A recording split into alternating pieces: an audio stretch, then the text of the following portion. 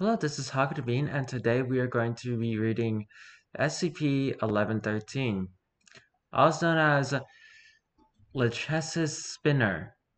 It's a hard word to really figure out how to pronounce, and I think I did it wrong.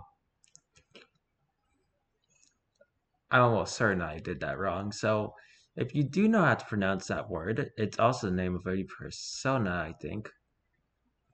How about you tell me in the comments below?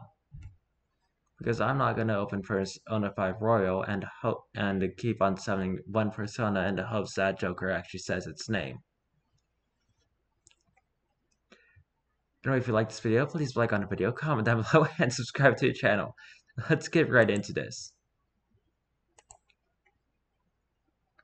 Item number SCP-1113, Object Class Safe, Special Containment Procedures.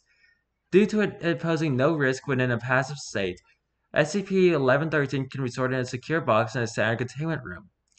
If required for testing, it may be signed out for use by level 3 researchers and above. Any testing involving D-class mortality must be approved in writing by a member of senior staff prior to commencement.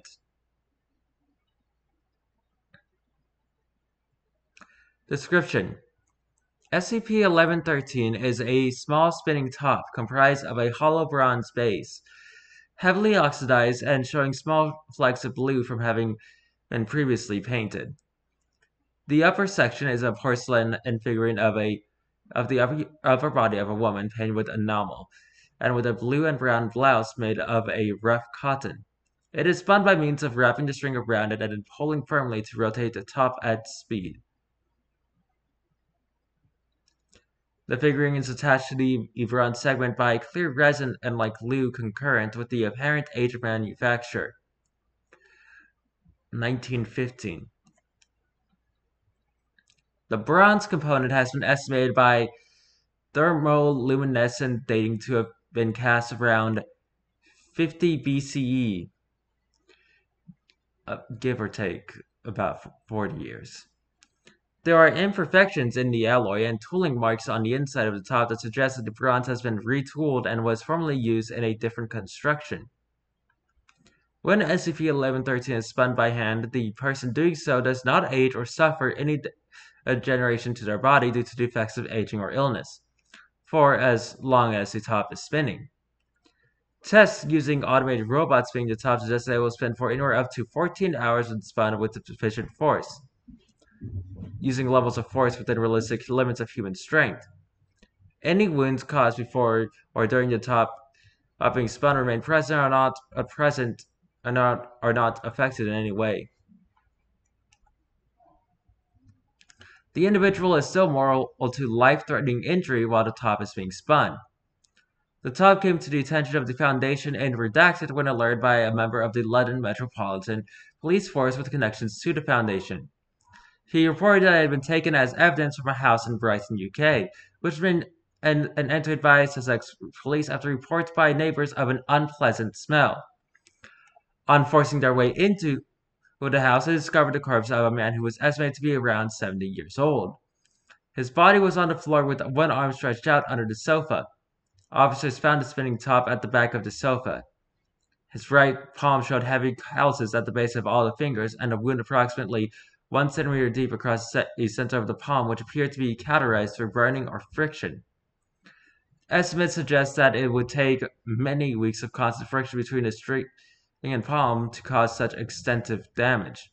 There was also severe damage to the right shoulder socket and extreme dislocation caused by the arm being overextended in attempts to reach a spinning top.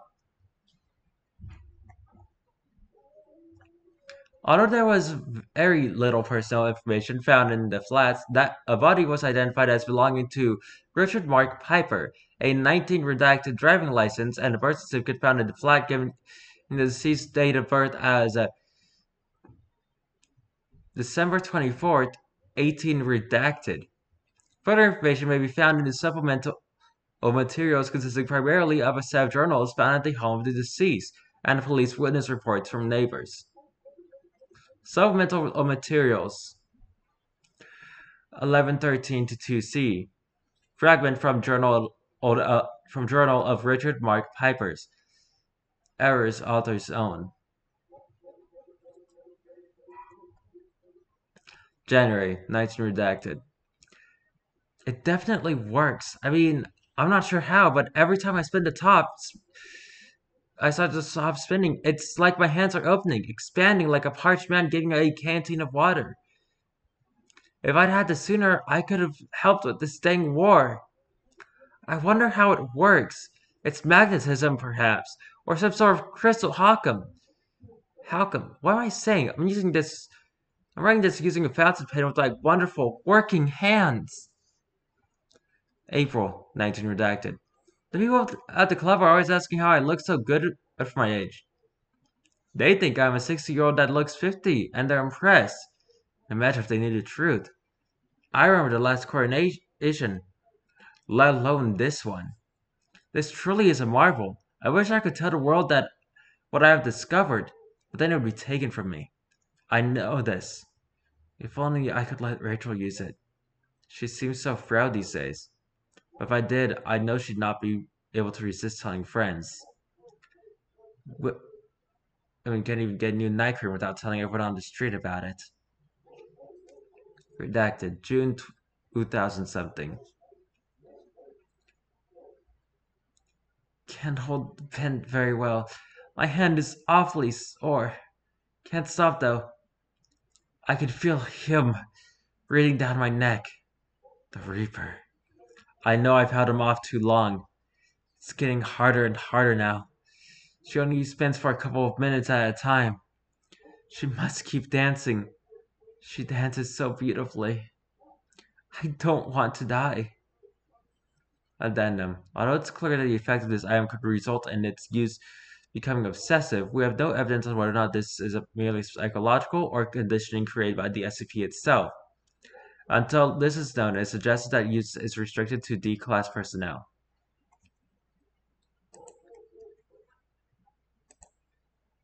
And that was SCP-1113. I already forgot the original name, so I'm just gonna call it the top that gives immortality. Immortal top. No. Oh no, it was Lachesis top. That's a hard word. That's a very difficult word. If you like this video, please like on the video, comment down below, and subscribe to the channel. I have no idea what I'm going to do tomorrow, so until then, goodbye!